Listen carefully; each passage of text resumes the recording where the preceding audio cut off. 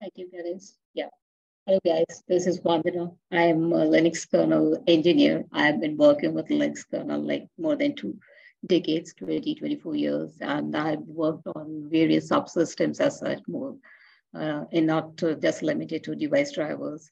In case of device drivers, I've worked with embedded systems, associated ARM-based developments, as well as networking device drivers, network subsystem storage, as well as the other subsystems related to memory management and security as such. So here in today's session, what we are going to do is going to look at the kernel tracing functionality, some of the how to look into the kernel activities that are happening and that when using the eBPF framework as such. So to get started with, let me give you an overall idea of what today's topic is going to contain and how we are going to proceed with this. So the agenda is to start with the basics of the framework, understand the architecture, and then look at how this framework is more valuable or useful compared to the existing architecture, existing tracing functionality as such, and the way it has been used for doing the dynamic and the static instrumentation, particularly as the session is more for the kernel tracing, we'll look at the kernel instrumentation techniques, and then we'll look at from time to time, I tend to use the tools that are part of this BPF tool chain as such that help to demonstrate some of the features and functionalities that can be traced or the data can be collected from the kernel using these tools. And generally use some BCC tools or BPF trace tool, as well as the programming using the BPF programs as such.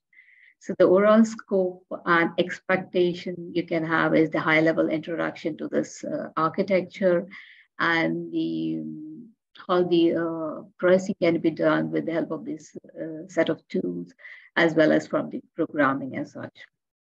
And also provide the useful pointers for the information that has been referenced as such. Okay. So to start with, let's have a bit of background of BPF, that is the Berkeley Packet Filter Framework, which was originally being created to speed up the filtering of the network packets as such. And eventually, in 2014, Alexei redesigned the whole of this BPF framework, the language of the BPF framework, adding extensible functionality to it, such that it turned into a more general purpose execution engine, and which was not limited only to packet filtering, but more functionality was being added to perform a variety of operations, such as profiling, or debugging or enforcing the security policies as well. So some of the features that got included with the efforts that has gone into 3.18 kernel included like introduction of this BPF system call that would be used to load the various BPF programs that would potentially do the different functionality of profiling, debugging, and hooking up at the various kernel functionality as such. And based on those different hookups, there is the setload being added for different types of programs, not limiting to the packet filtering as such. And that's how the BPF framework evolved to what we call as extended BPF functionality, eBPF as such. So basically, BPF or eBPF, they are like interchangeably being used as such. So eBPF is basically a revolutionary kernel technology that allows the developer to customize or customize the code that once when it is loaded dynamically into the kernel, and that would potentially change the way the kernel behaves. Means if you want to perform something additional as to the kernel code that is there loaded dynamically, then that can be achieved through the BPF programming as such. So basically, it provides a more flexibility to add, to build up the tools or to customize the policies as such. And that is run dynamic runtime as such. So basically, the tools that are based on eBPF, they are being developed and they have been evolved to do the potentially observe the events, any kind of events that are happening across the kernel, as well as applications, either on the virtual hardware or physical hardware, or even in the containerized environment. Basically, in a short, what we can say that BPF is a technology that composed of the instruction set, that is the BPF program that is to be run. Then the storage objects, that how the information, if it is collected information, and if it is to be shared between the user space and kernel, then that information. And the set of helper function that helps collect this information, or to write the policies, or how that behavior, kernel functionality can be changed. There are the set of library functions that has been defined defined as such, that means those things can be taken help by these helper functions. So basically, it can be considered as a virtual machine running in a totally isolated environment as such. So why this eBPF is important? For that, let's look at the difference between the basic behavior kernel and user space in Linux.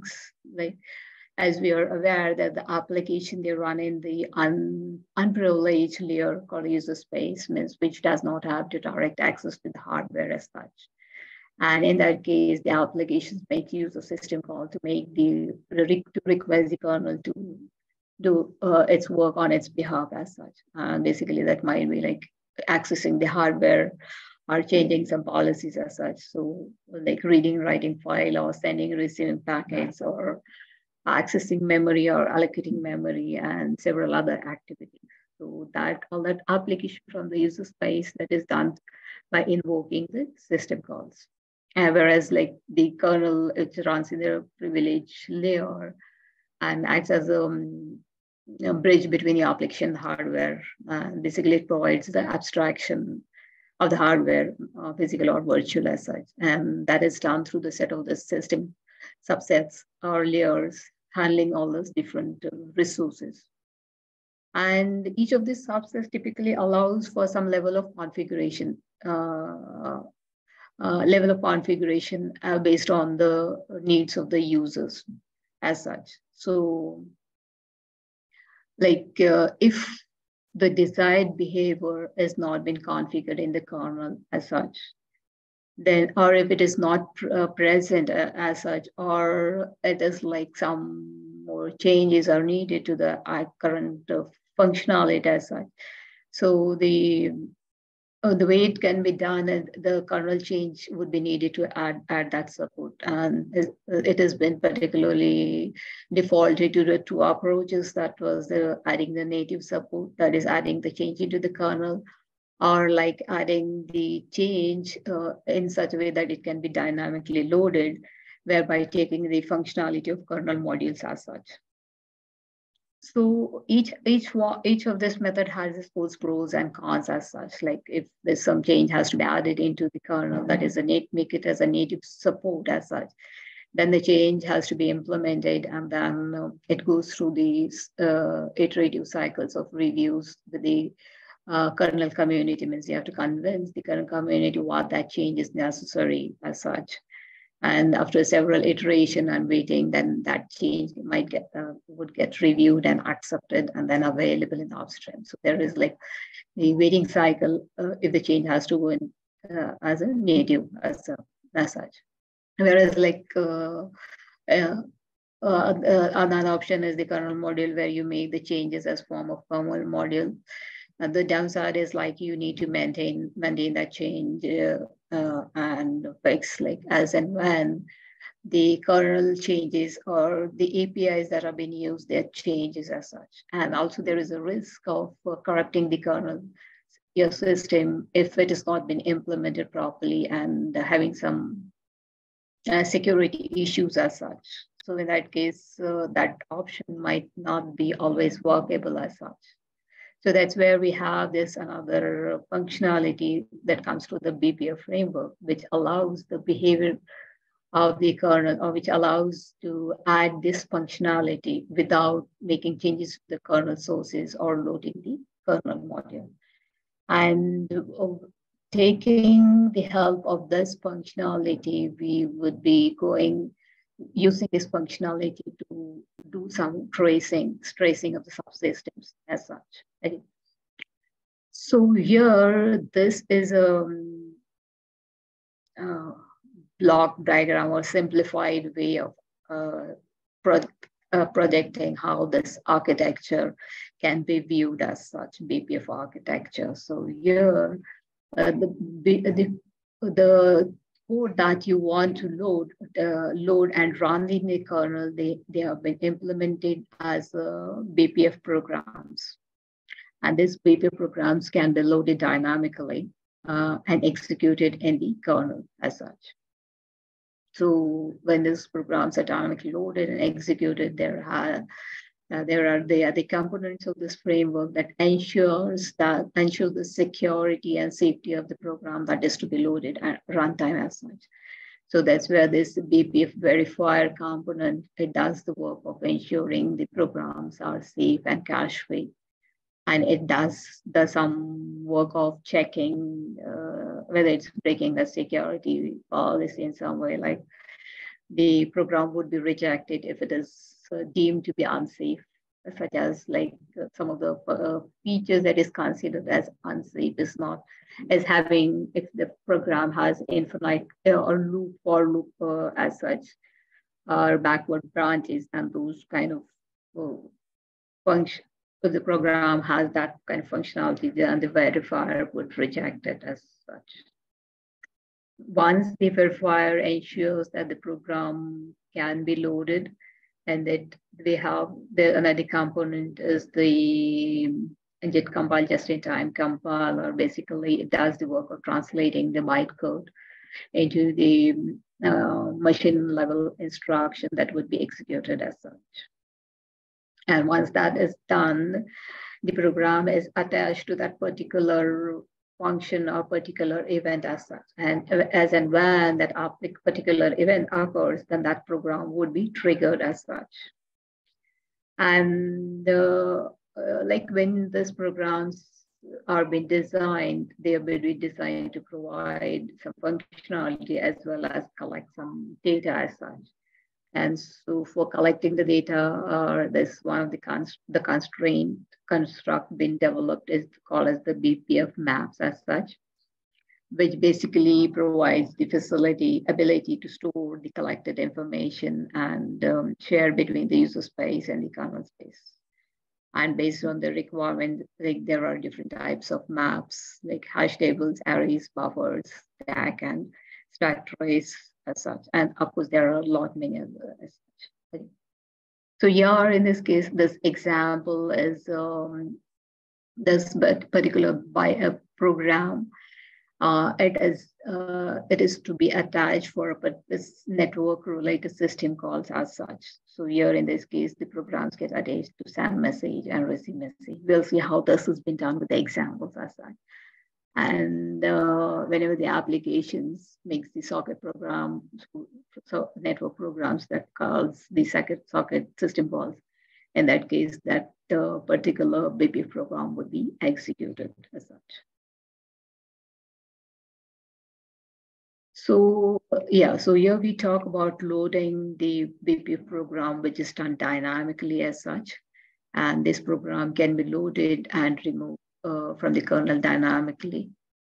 And once they are attached to the event, they are triggered regardless of the cause of the event as such. So it can be caused by any application or maybe a process getting executed or maybe process communicating with each other, anything. But if that particular event has been triggered, then that BPF program would be executed. And the programs, they can be attached at various places, at various hooks as such. To give some of the examples, like the system calls or any kernel functions as such. It can be particularly like if you say system call, like the entry, system call entry or system call exit. Similarly, for the other kernel function, entry, exit can be, or these programs can be attached. Again, another is the trace points, the various trace points that are there. Then the different subsystems, particular network events or other events, other subsystem events. These BPF programs can be attached as such. So to give an example, like the BPF program can be attached to the open system call endpoint entry of the open system call. And whenever any application tries to open any file onto the system, then this BPF program would be executed as such. Or another example, as per this diagram, to say that the BPF program is attached to the exact system call. Like whenever a new application is executed, wherever it is, then this program would be executed, and based on what functionality has been implemented in this BPF program, that would be executed. So basically, one way is like using the helper function and the various constructs.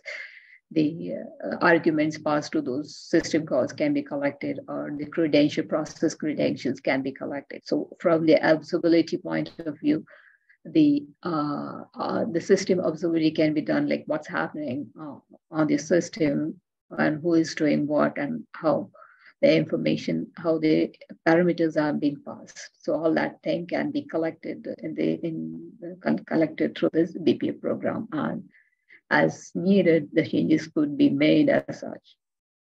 So basically, with this functionality, this leads to one of the greatest strength, like of observing or observability or security tools tooling that can be done using the BPF framework as such. So basically what it does, like it gives you the instant visibility over everything what is happening onto the system as such. So BPF framework is one of the latest framework that has been used for this observability and the security tools as such, that you can enforce the security policies using this BPF framework.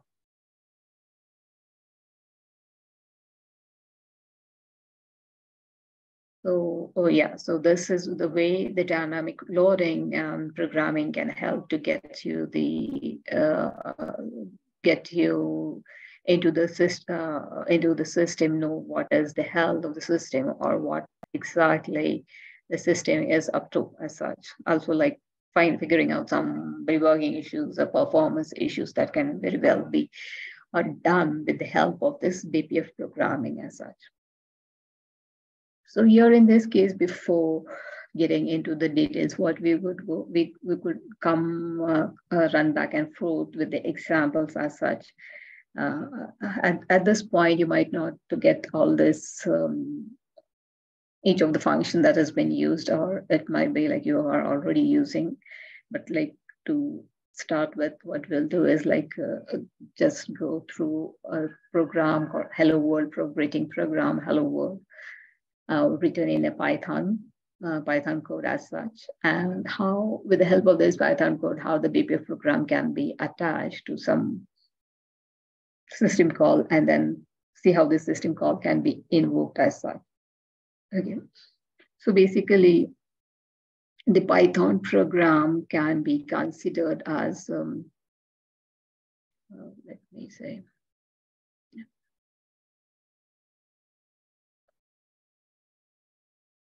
it consists of two parts as such, like, like it contains the actual BPF program, and then the Python code that does the work of loading the BPF program onto the kernel as such, compiling and loading as such. Okay, so here in this case, So I will just cover a slide and then go back to the code as such. So as we said that it consists of two parts, that is the eBPF program that will run in the kernel. So it's just basically nothing but a C function as such, and it has a simple helper function that does the work of printing, just similar to print key as such. So here it is a BPF trace print key doing a hello world print as such. Okay, so this all together is your BPF program, so which is a C-like functionality as such. And the rest of the part is the Python code. So the Python program that does the work of loading the BPF program. And basically the BPF tool chain, that is BCC, one of the tools that does the work of compiling the C code before executing it and then loading it into the kernel. And then it attaches to a particular event as such. So here in this example, take an exact system call as such, kproof function. Okay, so you're looking at this diagram, like here, this is your program Python code, which when executed, what it does the work of loading the BPF program into the kernel. And that loading and attaching it to a particular event that would be triggered as such. And whenever that event is triggered, whenever the applications as such makes a call as such, like an exact system call new application is executed, then the exact system call gets executed, and at every execution exact system call, the BPF program will be executed. And whatever the functionality it has done now here, in our case, it is nothing but a print statement. So it prints this string as such, so which has been collected in some kernel buffer and which is passed back to the application, means it prints that on the screen as such. So okay, let me go back to the code as such. Okay, so here, this is we define the BPF program, and then the rest of the Python code does the work of initializing this BPF program by creating the BPF object as such. And then we choose to attach this BPF program to the exact system call event as such. So here, these are the set of helper functions that have been used as such. Now here, the exact system call is to be used. So here, what we do is we tend to make use of the help function to get the function corresponding to the exact system call as such. So, and then this exact system call function name, we try to attach it to the, attach the function that we programmed that has been defined to this exact system call event as such. And that has been done using the kproof functionality as such. And once that is done, then the trace print does the work of outputting the cross traceable output by the kernel as such, and which would eventually go and show up on the screen as such. So basically, to go and say, basically the output is being stored into a zero file as such. So running this program. Like depending on what the load is there, what is happening on the system, what the different types of application that are running, and whenever they make an exact system call, then that case, this event would be triggered as such, and then you would see this hello world string as such.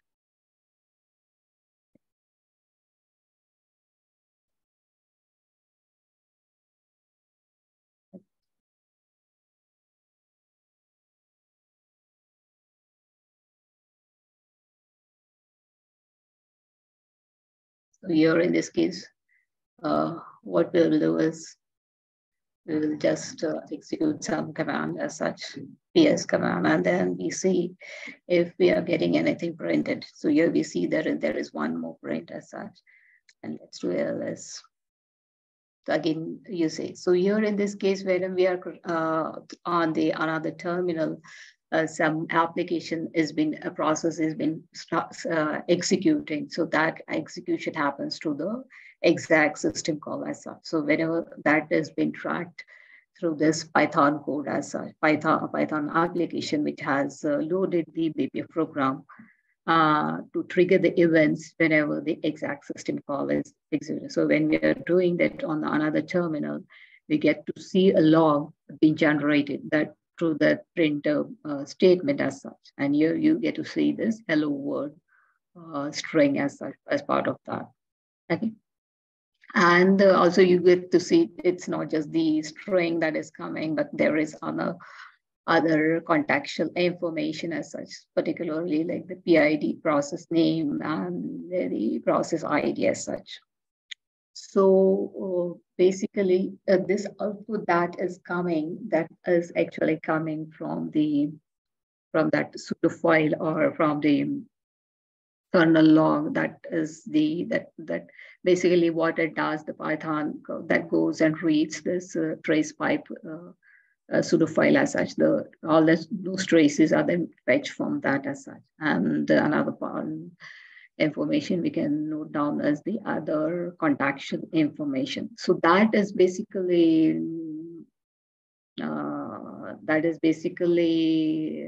that is added by the kernel tracing framework as an infrastructure as such. Giving the information process ID and process name and other information. So it's not very specific to BPF as such, but it's a part of a tracing framework functionality as such. Okay. So this is like a very simple hello world kind of application. So we just control C and terminate it as such. So here you define so here the programs are defined as a C function, and it has been passed to the BPF object as a string as such. So you just pass the whole of this function, creating the BPF, initialize the BPF, and then the set with hello function, alpha functions, you would go and attach the BPF program to this particular event as such. That might be a set of system calls, then trace points of events and other events as such. And basically here we are particularly using the k-proof functionality, which is used for doing the dynamic instrumentation as such. And then there are other ways the events can be attached as such. So this, like, getting started helps with this. Now, one more thing that this trace pipe means here actually you can open this file and see that you would be able to see the trace output as such. So basically this does the stores the information that is a string based or simple strings as such. But at times, based on the functionality and how the BPF programming has to be done to do a lot of other operations as such. Now here, we are not doing anything as such, but in real use case, a lot of data is being shared from the kernel to the application, and based on that data, the corresponding actions are to be taken. So in that case, this trace pipe might not be a sufficient mechanism for getting the data as such. So therefore, this BPF maps are being used as such, which is a data structure that is being accessed from the user space as well as kernel space, from the eBPF programs and as well as from the user space. And basically it provides key value stores as such. So if the data is being shared, has to be shared, it's like in some structure, data structure as such, maybe like a socket structure or network packet as such. So in that case, you cannot use this trace pipe. It would be inefficient for tracing or scanning that output as such. So by making use of the BPF maps, and that information, maybe whole structure or nested structures and related information, they are being shared. In that case, this BPF map is a useful constraint to be used. And based on the requirements and the definition, there are different types of BPF maps that are implemented. You can figure out that in the bpf.href file.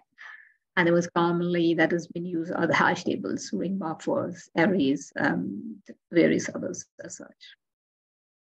And also, like, there are other types, the different types defined based on the type of operation, like FIFO use stacks and listener use data, LRU data source as such. And also, like, based on the different subsystems or information specific, like particularly for the networking as such. There are different BPF maps that are being constructed for doing this, for storing and sharing the socket and network device information. So this is just an example of a socket and network device, the SOC maps and the dev maps as such. So we'll see some of the examples how these maps are being used as such. Vandana, so, yeah. There are several questions in the chat that probably would be better answered if you can take a break. If not, let me know. We'll get to the questions later. Okay. Yeah. So you will, I think the first question is, I think there are a lot of conversation happening here. Some of the questions are answered. I did not look at them. No, that's okay. That's okay. I'm watching, but I thought that I would wait for a good stopping point and kind of found one, I thought. But okay, the first question is from Praveen. I would like to know how, if eBPF can help when applications need DPDK networking, like some user plane might need DPDK. I'm sorry, can you repeat? I happen to. Okay, so if I would like to know how, if eBPF can help when applications need DPDK. It would have been great, I think, if Praveen could expand what DPDK is, but I'm thinking that it's device, some kind of API. DPDK networking, like some user plane might need DPDK. Yeah, DPDK is provides the user space networking programming as such altogether. So basically, I think for the DPDK, we for that, from the networking point of view, there is the XDP interface is there in part of the BPF, where the network traffic acceleration parts are data parts are accelerations are being done. So BPF has the support for that as well. So most of the things that is related to networking, I think that goes to the XDP interface as such. And that can be leveraged in the DPDK stack as such. Hope that answered your question, Praveen. If not, please post a question in Q&A or chat. So its next question is, does eBPF assume a physical machine, or can it run well on virtual machine too? I think this question has been answered, and people came back and said it can be done on both, as long as kernel supports it. So the other question is, does someone know the difference between dtrace and eBPF? I think this is also answered, that dtrace is only available on Solaris and Oracles, and it's not in the mainline kernel. I think that's been answered. Let me see. It looks like a hook environment between user mode and kernel mode. How does this work with LSM? For example, Cell Linux. So I think this probably in reference to the Python program that you're doing, hooking it to the exec-v? So that is the question there about specific to that. So yeah, so particularly for LSM hooks, there is the new constraints that has been added in the BPF framework, that is a BPF or LSM, which can help you to add the hooks into the LSM, which can help you to attach the programs to the LSM hooks as such. Okay. And that is one sub component of the BPF. This is, I think, the latest kernel supports that. BPF LSM hook. Yeah. Okay. So that kind of makes it more secure, yes. Especially Linux kind of use BPF methods to trace and then attach hooks. Okay. Yes, right. Right. That sounds good. Would slides be shared? Yes, they will be shared after the session. And we run a fleet of, how are you doing on time? Do you want to continue and take the questions later, Vandana? There seem to be more questions. Yeah, okay, actually I've lost the track of the questions as such, so okay. Should I stop by and look at the questions as such? No, I can keep going reading questions, okay. But I just wanted to see if you want to. I think if you can read out the question, then I would try to elaborate it now. Otherwise, it will the list might grow and then. Yep, absolutely. Okay, thank you for that. Let me read the next one then. We run a fleet of Linux VMs, thinking of building a health monitoring service based on eBPF, complete with eBPF and dashboards. General idea is to provide periodic pulse of interesting metrics. Brendan Gregg's checklist, plus on-demand deep dive on interesting processes. Any thoughts on that idea? Yeah, actually, that is like the current requirement or the current trend that I would say that has been used for the security-based product assets, where the security-based products where the previous traditional security products, based products were using the functionality that's doing the collecting the security information on the user space applications as such, using the ODD framework and other things as such. So they do help to get the information, but they have some drawbacks or downside that not all the information has been available. And another reason for that, you had to get into, they have to be in a kernel space to get all that information. And thanks to this BPF framework, which helps you to run the application from the user space and collect the kernel information as such. You can go and look at any kernel function and get that information. So leveraging this functionality is like a key milestone for the security solutions as such. So giving a simple example, like a security application, like file monitoring tool, the security solution is basically I had worked on one of the products in previous security file monitoring system. The application was user space, adding the events, trigger the events for system calls, various system calls, and for keeping the check on the configuration files as such and all that. And that ODD framework did help to get the information, but had some limitations. And at time, not all the information was available.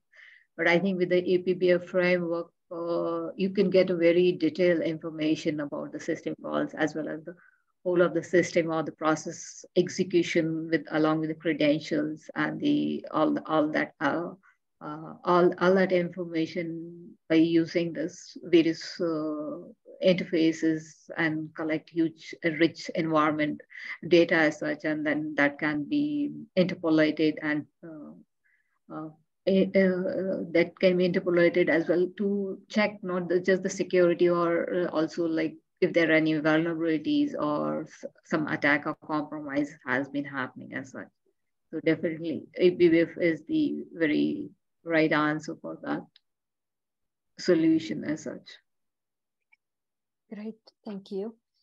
So I think it regards to Cell Linux, LSM, and so on. I think it works. The question is, I think it works with Cell Linux as far as I know, unless you hit something that is blocked by the policy, the default Cell Linux is targeted.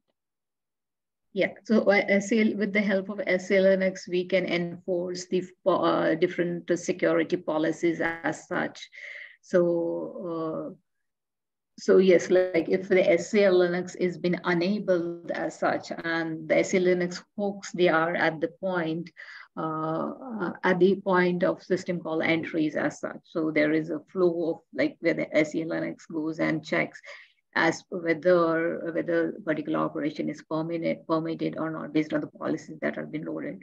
The mandatory access control has been enforced as such. So here in this case, the BPF program has to be aligned with the SLA policies that are there running. It's like, suppose if you're running a BPF program, so as a, what do you say, an administrator or as a enforcement that you're doing, that you would be doing in compliant with what are the configuration that is there as such. Okay. What is the significance of R on the program line in the Python program that you showed, Vandana? Sorry, can you repeat the question? Yes, the question is, what is the significance of R quotes on the program equal to line? Okay, in yeah, the Python program. Yeah, basically it is like, it is passing the whole of the program to the Python. Basically the Python program at the back end, the BPF framework toolchain, it takes this code, C code, and it does the work of converting into the bytecode, and then which would be going through the BPF framework as such to be loaded as such. And this, like if you go back to this diagram, so here in this, the Python code, basically to load that code, BPF program, it goes through the system called BPF system call as such. So that code has to be converted, has to be passed, which would be converted into a bytecode, from the bytecode into the machine language as such, which would be attached to the event as such. So that for that purpose, that is the convention to specify. This is basically we are specifying that this is the BPF program as such, and then we pass it that whole program as a string as such to the BPF object. Okay. And then I think this is more of a comment from somebody responding to another question about hooking. If you are using eBPF to look at system calls, then it looks like a hook environment between user and kernel. Sure. However, eBPF can also be attached to purely kernel level functions. Is there anything that you would like to add to that, Vandana? Other than the system call, sorry. Okay, let me read it again. If using eBPF to look at the system calls, then it looks like a hook environment between user and kernel mode. However, eBPF can also be attached to purely kernel level functions. Yes. Means it can be attached to not limited to the system calls, but to any kernel functions. Okay, so that's correct. So that's where this tracing is helpful as such. Like means we will not only be tracing system calls as such, but any kernel function that like you might be developing some kernel module, some kernel driver as such, and you might want to look into the tracing, the functionality, maybe some performance issues or some other debugging issues. In that case, that can be done through this BPF programs as such. Or maybe you are debugging a problem and you want to see a particular system call is hit. Yes. Or not system call, particular kernel interface is hit. Yes. During the basically runtime. There are like a lot of help functions have been defined as part of this BPF framework as such, that caters to the different system subsystems as such, networking, block layer, volume layer, memory management as such. We will see that in the following slides as well. So one more question here. One concern could be performance impacts if used for regular monitoring instead of occasional debugging. Perhaps that will be covered in this talk. I think you probably will touch on that later, Vandana. So do you want to address this question now, or you have slides on that? Yeah, so I'll just or your like BPF programs, like they are been loaded, means converted from bytecode to the assembly or machine level. So they the overhead is significantly very less as such. Uh, means not very a lot of things, but like if it has been added into the places which is like been triggered, like suppose you're adding the BPF program to a scheduler as such, or monitor which would be which would trigger, which would be called consistently based on the workload as such. If the workload is heavy and potentially the points have been the events have been triggered from that particular workload related information, then in that case there would be some overheads as such. So there are some hooks that are generating, there are some hooks that are potentially having a more overheads. But overall, the way the BPF programs are loaded and done, what you say, just in time conversion and machine instructions are executed. So there are minimal overhead as such in general. There's another question about does secure boot have any negative impact to a BPF program, and then also any kernel lockdowns?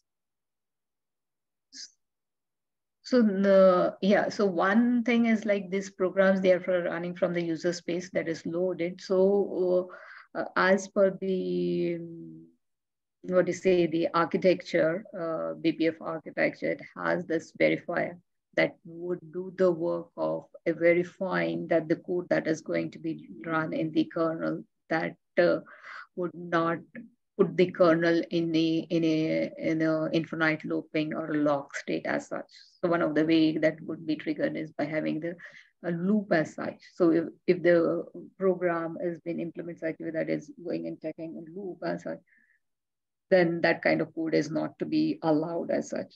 So those some of those checks are being taken care by the verifier. Okay, I think one more, and after that, maybe we can hold off on the questions and let you complete. Okay. Could any ABI compatible language be used, since C seems to be the de facto language to use, like Zig or even CPython? Yeah, we are coming to that slide next. Okay.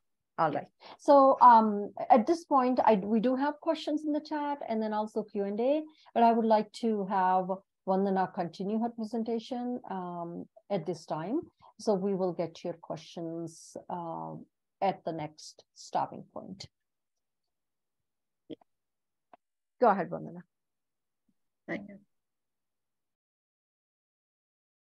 So yeah, with having a basic understanding of the BPF program, what we would do now is look at how that BPF framework can be used for doing the tracing of the kernel functionality as such. So basically, the broad understanding that with the help of tracing, it can be used for debugging and troubleshooting the various issues as such. And traditionally, there are the various tools that are available as such, like the ftrace doing the function tracing of tool as such, and at the user space strace, so there's a system called trace and ltrace as such. So basically, these tools are also helpful based on the use cases as such. But if you want to deep dive into every aspect of the kernel system that is going on, that's where we make use of the BPF functionality as such. And these tools can be used along with the BPF framework to explore more information as such. So here in this case, we will look into how the tracing can be done with the help of a BPF framework. as we know that the tracing gives us the full visibility of the across the full software stack, and it allows to create the data for profiling, for debugging and troubleshooting as such. So this is the slide diagram from the Pregnant blogs as such. So here in this case, this notes down the different subsystems in the kernel, and also the various layers at the application level, from which the information from which the tracing can be done as such. So if you talk about the kernel subsystem, then the information visibility can be, we can get more visibility from the system call interface layer, as well as file system and virtual file system layer. This pertaining to whole of the file system on block layer as such.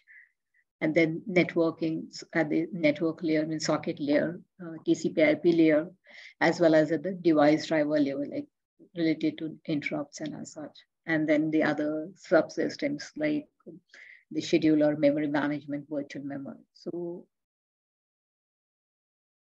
to get to know what is happening at each of these subsystems, the BPF events, the BPF programs can be attached to those subsystems as such, and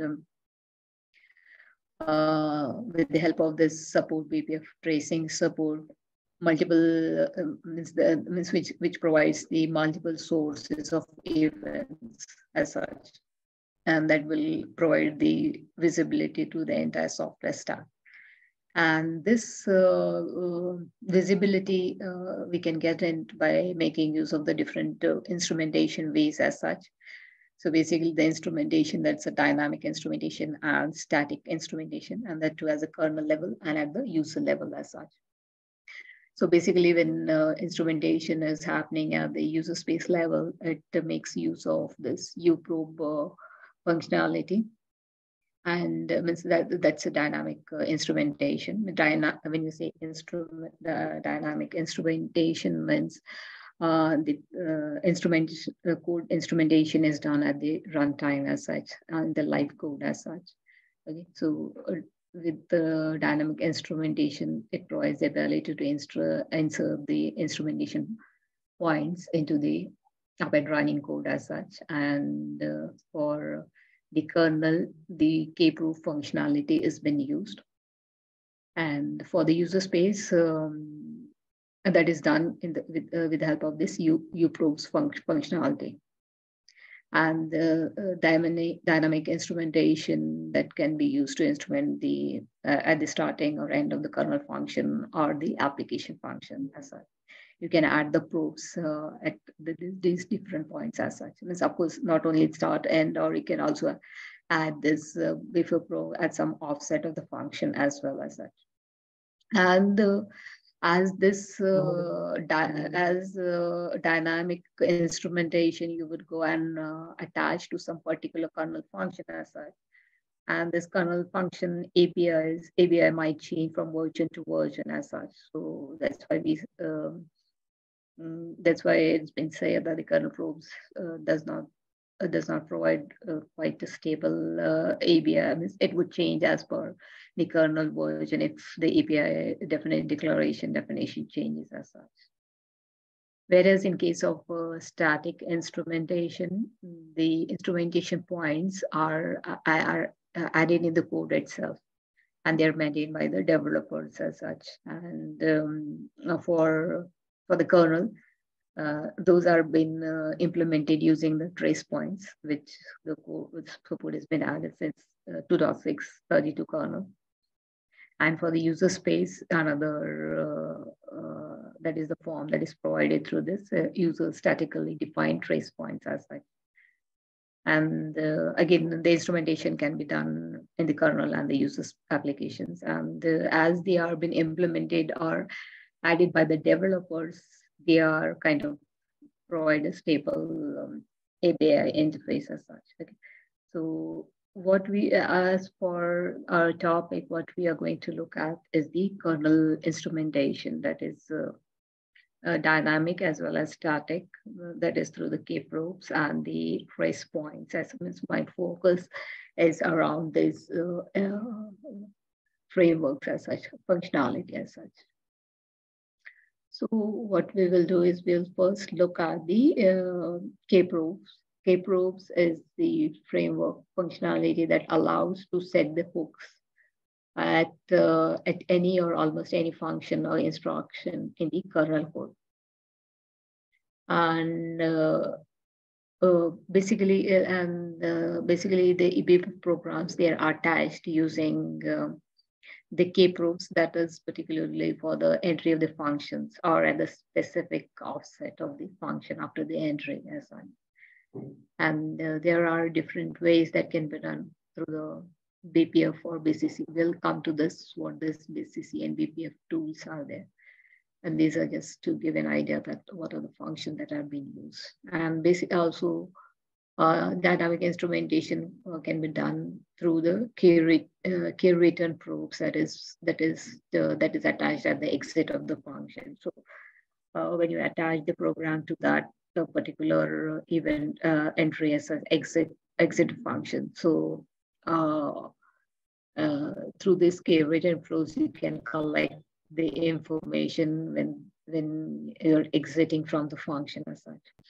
Now we are in this example, like to take an example like a VFS read or the read system call. Like in the case of read, what we expect is the output of the read is the number of bytes that has been read. So for particular analysis as such, you might want to know that application, what kind of read load is happening as such, or overall system load that is happening through the read operation. So in that case, this return probe, K return probe can be used to collect the read number of bytes read. That is the exit, which at the exit point, the kernel code path is aware of that, how much read has happened as such.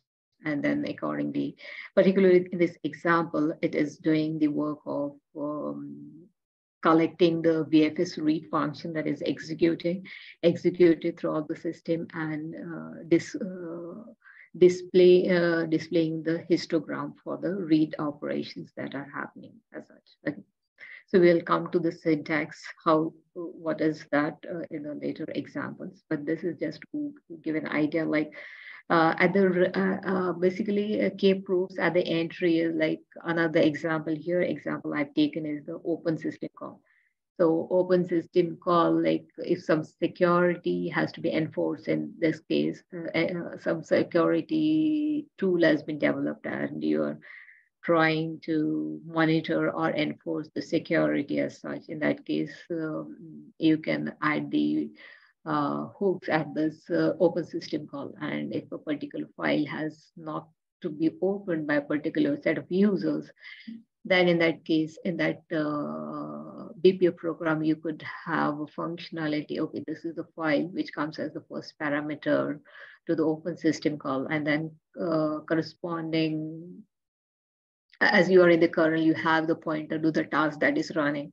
So from that, you can get the credential of that particular task and the process, and have some, based on that policy, decide if that open has to succeed or not. Or you can just do the work of collecting that information for further analysis as such, logging purpose, like monitor what is things happening around on the system at that particular time as such. So that's where this probe can be used for collecting the information at the start of the function. So here in this case, function, now here in this case, you will look, this do sys open is the function particularly corresponding to the open system call. And here we are not using the sys open as such, but the inside function of the system call as such. So here in this case, it's not just restricted to the system calls, but any function, kernel function can be proved as such. The BPF program can be attached to any function as such.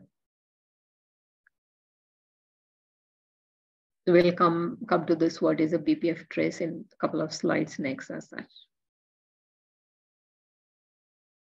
So basically, using these key proofs means for debugging and for performance, developers can write the kernel modules and attach the function to the key proofs, or make use of the tools as such, or write the BPF programs altogether for performing the operation.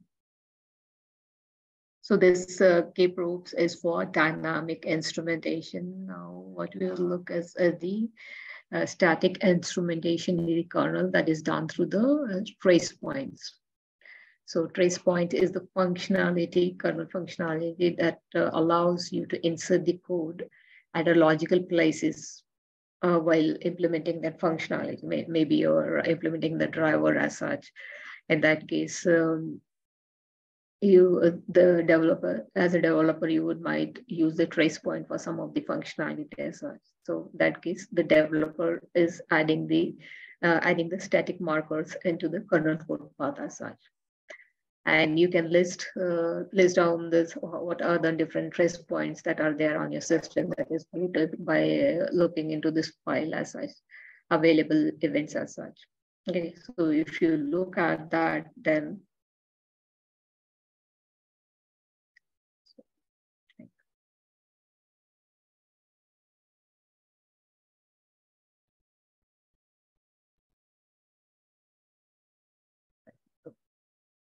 that is tracing available events, not as such. So if you look at that, there are the trace points being added by the different subsystems. Maybe in this case, you see this NFS and related subsystem, and this is BTRF, RFS. This code has been added by the different different code maintainers or the device drivers as such.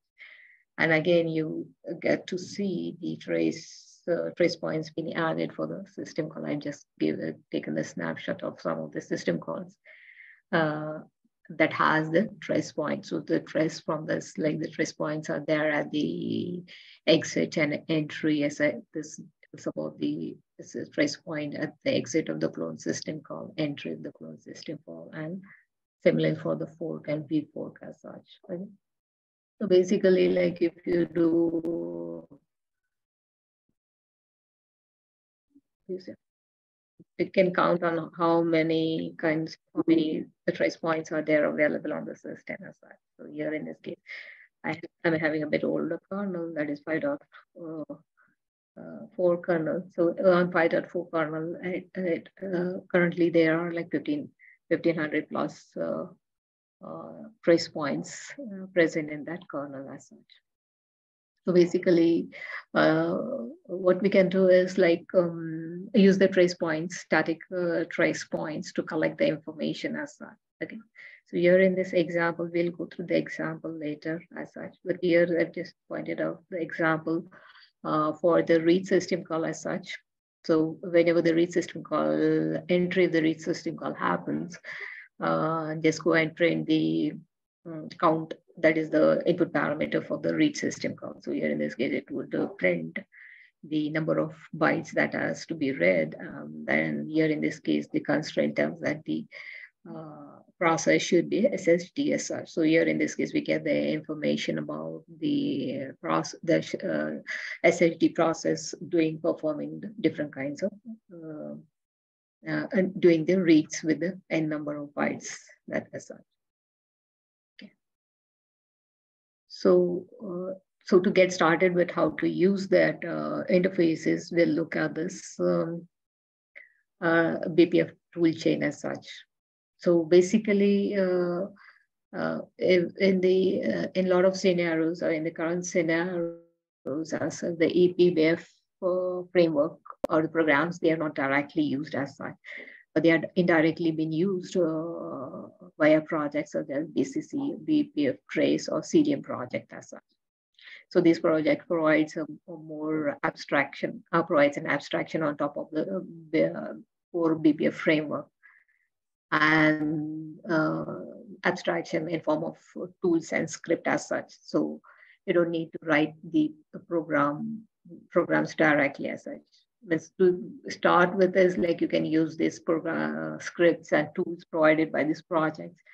And if they satisfy the requirement, then that is good. But if you have more customized requirement, then you should go and write your own programs as well.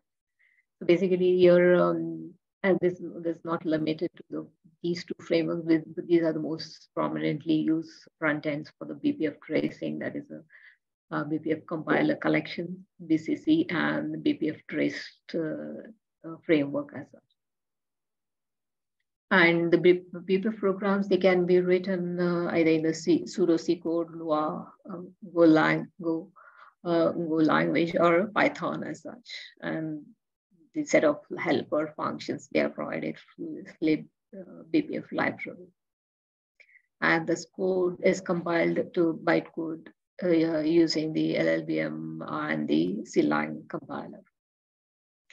And the way you can start is like if you're looking for the tools to run, then you start with the BCC tools, and then go for the go with the BPF tool as such. If you're doing more customization, and if you want to write your own customized evaluation or adding code or customizing based on the requirement, then in that case, start with the BPF trace, which provides the high-level language kind of interface. And then write your own BCC programs. So most of the programs that are there, like CDM or the other tools, open source tools are there. So some of them, they use a combination of BPF trace and their own BCC programs as such. Most of the hardware acceleration or network acceleration, with the customized requirement, that would be done by writing their own BCC programs, BPF programs as such. So this BCC is a collection or framework that enables to write the program, write a Python program, and embed the BPF program inside them, the example that we saw as such. And the running the Python program basically generates the bytecode, and that loads into the kernel. It's basically the BCC framework handles the work of converting the program, C-like program or pseudo C program, that into bytecode and load into the kernel. Means at the back end, the BPF system call is executed, it would load this BPF program onto the kernel as such. So basically, it is useful for some complex tooling or the given kind of application. And BPF trace is a high-level tracing language, which is like compatible or inspired by awk and C language interface. So it provides that kind of interface, and then it uses LLVM as a backend to compile the scripts into bytecode as such and load, and for loading and interacting with the kernel, the BCC framework has been used as such. And it provides the like one-liner kind of interfaces, something like we have seen in the previous example. So this is the BPF trace tool that this whole of this syntax is it's been converted. It does the work of converting into a code that would be loaded into the kernel and then executing as such, right? Through the help of this one-liner syntax as such. Even you can write a small syntax, short script as such. So there are some syntax and primitives that is based on some pertaining to BCC and some syntax formation for the BPF trace as such. So this is again a slide from Greg. It's showcasing the different tools that are part of this BCC project as such. Okay. So here, BCC, let me see, yeah. So these are the these are the repos that are from which we get the BCC and BPF trace as such.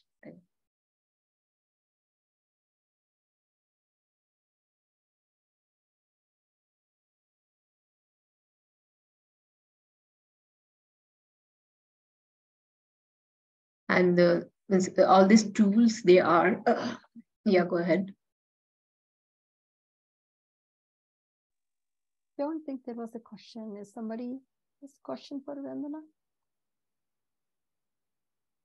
Doesn't look like it, Vandana. Keep. Okay. So you're like, if you look at this thing, so you would see that we can go and look at each of this subsystem, and this information from each of the subsystem is collected by making use of these different tools as such. So as a beginner, what you can do is you can start with using these tools that help you to get the understanding of what is happening at each of the subsystem as such. And then as you get comfortable with that, then go and implement through the programming interface as such. So what I'll do is I plan to take some of this tool to demonstrate and then see what are we getting out of this as such.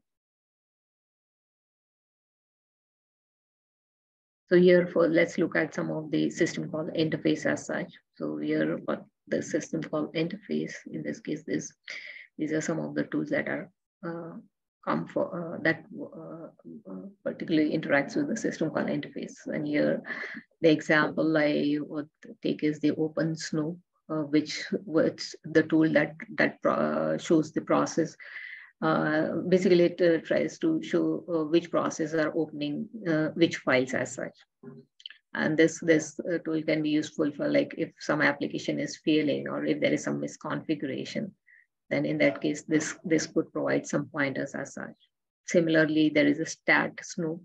It does the work of snooping or tracing the different stat system calls as the variants of stat system calls, and which would help you to understand, like, which process trying to attempt or trying to read some information about which files as such. And again, you can do the snooping with the help of exact snoop, which does the work of monitoring or snooping the exact system calls. So, like, if you now.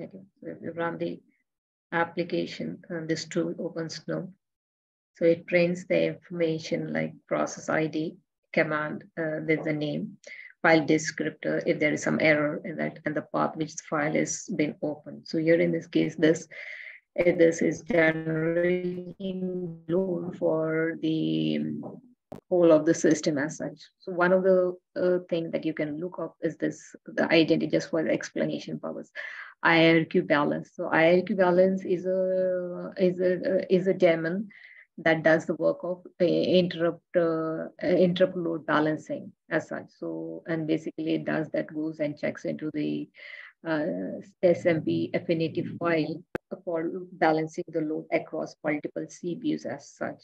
So this is activity that is happening in the background as such, done by the IRQ balance. So we just goes and open these files and does whatever the operation. So right now, what you're looking with the Open Snoop is just what are the files that are getting opened by which process, this process name, the ID, and the path. And again, like, if there are any other errors that would be shown under this column as such. And this is the file descriptor ID as such. Similarly, we have this stat snoop as the case.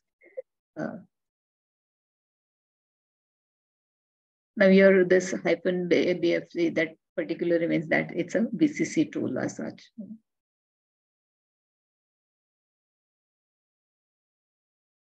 So here in this case, like here, now, right, my system is just a virtual machine as such, and nothing great or anything workload is been generated as such, but based on the application, whatever the testing or some debugging or performance analysis you're doing, then in that case, well, that application workload is generated. These tools can help understand some of the dynamics going on with that application as such. And similarly, we have this exec snoop will give you like, it's just not like only performance related, but also like from the security, if the security appliances tends to understand that which process is trying to execute the binaries and all this. So from a security point of view, this interface is quite helpful to track all the, here in this case, there's some of the demos, they might be running in the background. So that is printed, but some application is running particularly that can be monitored, like in that case, or from the security tools are there. What are things going on? Then all that can be taken, looked at or logged at when the exact system call is going as such. Okay. So here what I'm doing is first just going with the understanding of tools, and then we will do the same thing with the examples as such, with the programming example. Okay. Then similarly for the file system, particularly like there are other tools like FileTop is particularly used to trace the file read writes as such, and it prints the summary. And basically the tool, what it does is like, it is particularly tracing the VFS related functions as such, particularly the actual kernel function that is VFS read and VFS write, that they are been using the dynamic tracing as such.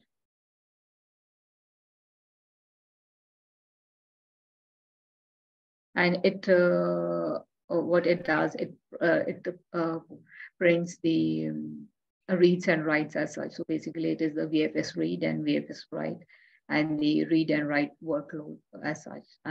Basically it does the sorting based on the amount of data that has been read as such. And it's been in the default interval of 1 second that you can change it as such. Okay, so that helps to gives an understanding like where actually the system is getting utilized and what kind of operation is happening.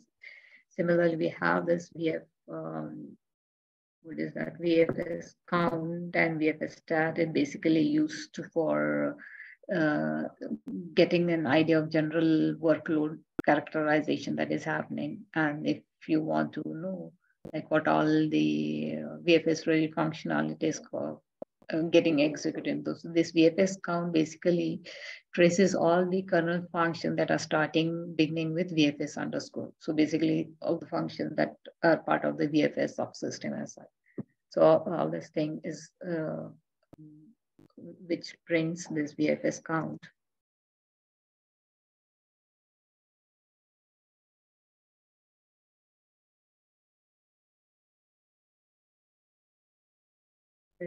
To as such. So here in this case, it prints this information as such, that this particular VFS function is called so many times. So this would give us the idea, like if the system is under load as such, or what is really causing a blockage, and which of the kernel code has been more used or executing, that can be traced by making use of things. If it is particular file system load or a block IO load going to the file system, then this is one of the interface that provides this information as such. And VFS stat is like it traces some common functions like read, write, sync, and as such. Okay. Another area that we can look at from the by using the tool is the scheduler. Of course, like from the performance point of when the system at higher load and is there, then scheduler is one of the key component as such that helps you to know like exactly which are the processes that are getting that are executing what they are been getting the time slot and who are been starved or as such. So here in this case, one of the tool is the CPU distribution tool, CPU that does the work of measuring the time the process spends on the CPU before getting descheduled. And basically internally it uses the some type of BPF maps which stores that information, and it prints the information in a form of a histogram as such. So this, with the help of this tool, basically it helps the like to find, like, suppose like a task is spending short time on the CPU. So that kind of information is an indication of like there might be a multiple excessive context switching is happening, or the workload distribution is not, it is poorly been done as such. That can be estimated by looking at the information that as such. Possibly that can be the reason that the logs are being held as the possibility of the contention of the resources as such, like some process has acquired the mutex, and then another process trying to acquire the same mutex, and as the lock is not been available, there's chances the other application is just context switching many times as such. So that's why the application is not getting the CPU. So information can be derived based on the stats collected from this. Also, like the task is not spending off time more that before it is getting scheduled as such. So that can happen that the task might be waiting for the IO to completion, or a long IO is happening as such.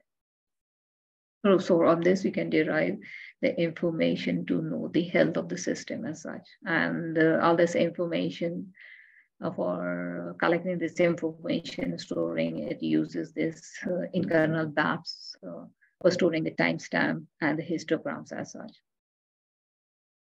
And yeah, here, this is one of the example, like where there can be may incur the overheads for some kind of loads, because here these traces, it goes and traces the scheduler trace point. So there can be extensive load overhead created by this kind of tracing string events generated in the scheduler as such. So it runs in the background and creates a histogram as such. So here in this case, it is displaying in the information how the CPU distribution is happening through this timestamp on this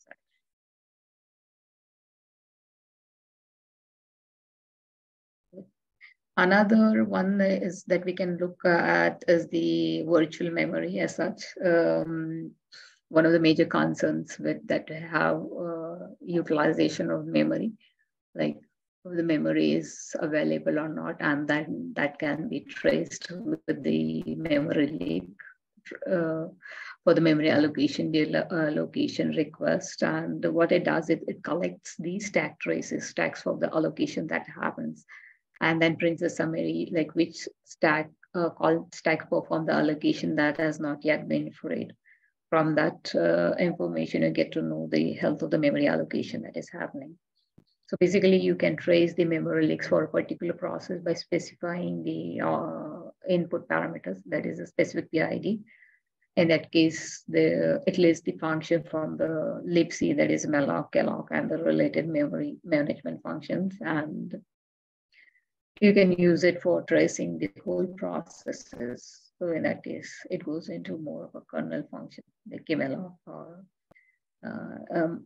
kernel allocation APIs as such, along with the page allocations itself. Okay, so here, like this list is quite extensive, and actually, like if you get to go and study each of this, it's like you get into the details of every aspect of the kernel subsystems as such. Extensive and very incredible resource information we get from this. So, Vandana, you have about 5 minutes left, and then I'm not sure how many slides you have. And do you want? Okay, I'll. Okay, should I take questions? Well? Yeah. Okay. So the question in the Q&A box is, can eBPF be used in init RAM-FS? Init RAM-FS, yeah, I think that should be able to be used, because BPF framework, that's part of the kernel. So in the init RAM FS, you tend to load the kernel modules and do some other basic functionality at the time of when it. But I think that by that time, the BPF framework should be available. But would you be able to kick off? You won't be able to kick off a user process at that point, though, right? User process would not be kicked. No, init RAM FS. So through the init RAM FS, you are being able to load the module, kernel module, that is you do through insmod or prob as such. So Right, basically, right.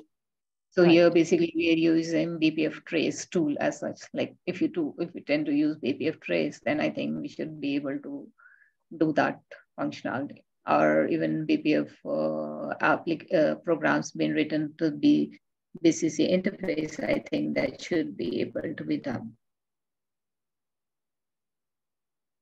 Because we are at a point that the kernel is up and running, and then you're loading the file system or any such components, but the functionality is up and running. So through BPF trace or BCC tools, I think that should be able to be done, executed at the init RAM FS. I think some of the application might have that need as well. And you'll have to make that part of the init RAMFS. Right, yes. Right. Not at the command line, of course. Right, yes. Okay, so that is great. That's one. Okay, let me see. Answered live. Let me get rid of that. Since it has ability to monitor the processes and virtual memory, I think it has ability to tamper the memory data as well, yes, right? yes. Means you should be able to do that. Means if you are attaching to those kernel functions as such. So memory dumping would not be a very good way through the system, through the BPF, but the information related to memory functionality would be good as such. But of course, you can dump that. There are other interfaces provided for dumping the memory as such, because like it would be how much amount of memory you want to dump as such. Because the BPF map or the trace pipe, it would have a limited size limitation as such. So but if you define your own BPF map functionality, then I think in that case, you should be able to do that. It's not a raw memory dump, but some way to pass on that memory. Okay. Memory contents. Okay. There is one question that might be a good one to answer. Can the eBPF program store state, or does it simply pass data back and we need to build state in user space? So the data that is available, like so by default, if you're using the kernel buffer, that is the perf buff, then in that case, once it is passed, it is emptied, but other case, it is there in the maps as such. But once it is accessed, I think it gets flushed from the kernel store as such. Okay. So user space has to, once they obtain the data, user space has to keep track of the state and yes, that would make sense, because these are runtime ring buffers event, and buffers go away anyway. Overflow buffers. Yes, right. Okay. I think there are other questions. However, we are out of time. Okay. Candace, I think that, yes, we are kind of, it's right at time now, 10:30. I mean, 30 minutes. The hour. So do you have any more slides, Vandana? I think I had some examples as such, but it's there in the slides, like it can be referred and going through the main concepts and these things I've covered as such. Okay. Candace, I'll throw it back to you. Thank you, Vandana and Shua, for your time today. And thank you, everyone, for joining us. As a reminder, this recording will be on the Linux Foundation's YouTube page later today, and a copy of the presentation slides will be added to the Linux Foundation's website. We hope you are able to join us for future mentorship sessions. Have a wonderful day. Thank you, guys.